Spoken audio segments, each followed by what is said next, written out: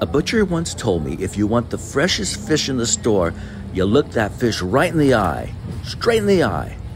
Notice that fish on the top there.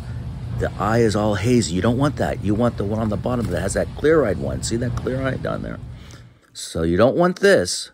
No, too hazy and dull. Don't take it. You want this. Nice and fresh. You can see the sparkling eyes on that beautiful trout. If you enjoy my video now, please like and subscribe. Appreciate it. And thanks so much for watching.